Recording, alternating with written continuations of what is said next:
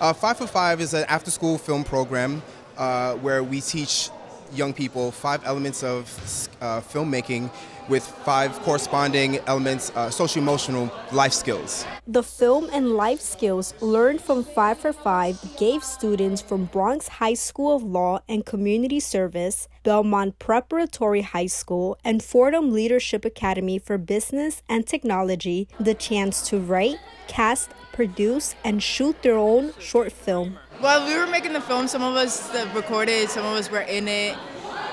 So we're just out here just helping out, making sure everything is in place so that everybody can know all the hard work we've been through.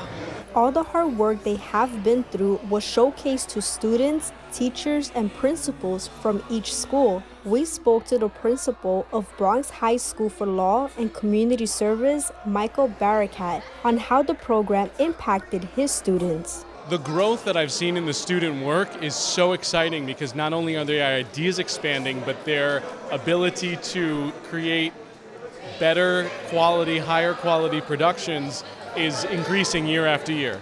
The process in creating these productions starts off by writing down ideas on a piece of paper and sharing them to each other, finally deciding what story they want to produce. Students from Fordham Leadership Academy for Business and Technology tell us what they have learned. We learn how to express ourselves and how to be more open to our identities and all that. We also learn how to express our emotions in different ways. We also get to learn how to be someone that we're not, because one of the roles I play is being an angry person.